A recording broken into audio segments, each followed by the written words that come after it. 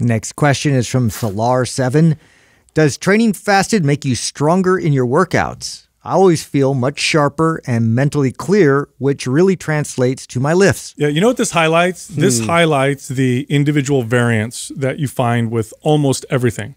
Because studies will show that eating a couple hours before your workout will result in better performance pretty consistently. Like they show pretty consistently performance is better when you eat, you know, a couple hours before and you have a protein, carbohydrate rich meal is what they'll say.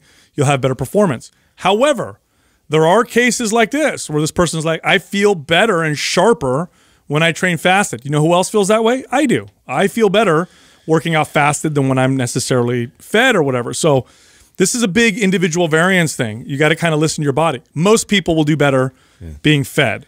But that being said, there are people that do better. And I think, you know, sometimes there's a window to that. So if this is a new concept, like if you've just started kind of trying to be in a fasted state, you're realizing, you're actualizing the fact that you have more mental clarity and sharpness, and you're sort of, you know, fueling that into your workout. But at a certain point, if you've been doing it long enough, which is what I've experienced, if I'm not fed, I don't really, at a certain point, like my energy dips and it drops if I don't have that to pull from. So there's sort of a benefit and a detriment depending on you know, obviously the individual variances to that, but I do see like a mental sharpness in terms of like being able to access the central nervous system.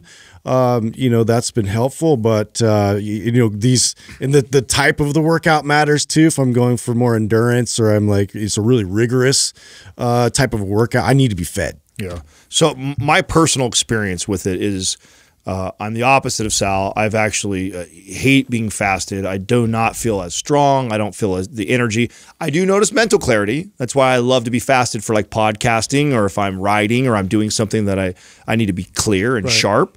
I do see I see the cognitive benefits of doing that. I do not see the performance benefits. Now, that being said, this last year or two, there's been quite more often than not, I'm actually training fasted. And I have felt my body adapt to it and get better at it. So what felt miserable before, like when I first started playing with that, I remember when we first started talking about intermittent fasting and you were actually talking about, oh man, I feel better. I actually feel more energetic. And you were talking about all the benefits. I was like, okay, well, let me play with it. And I was like, nah, dude, this is not for me. I feel way tired. I don't feel as strong. I feel super weak. Halfway through the workout, I want to quit early.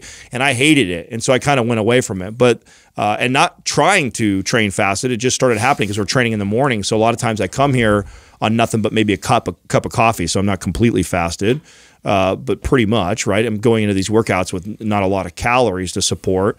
And my body's gotten used to it, that now I don't feel miserable while I do it. I feel actually pretty good and okay. But I still notice if I have a day where I've had 2 or 3 meals and I have a later training session, much stronger. I tend to have a longer, better workout when I do that. Yeah, I think, you know, too, Justin, you brought up a good point. The type of workout is going to make a big difference. I think if you're going to do an endurance workout, it's going to be long and grueling. You're probably going to want to eat. Yeah. At some point, you might hit a wall, and that's not going to feel very good. But it is really interesting at the variance between people and how they feel. And you really got to look, if you feel better working out first thing in the morning without having any food, then do it. If you feel better eating an hour or two before, then go ahead and do it. I really don't think there's a wrong answer here.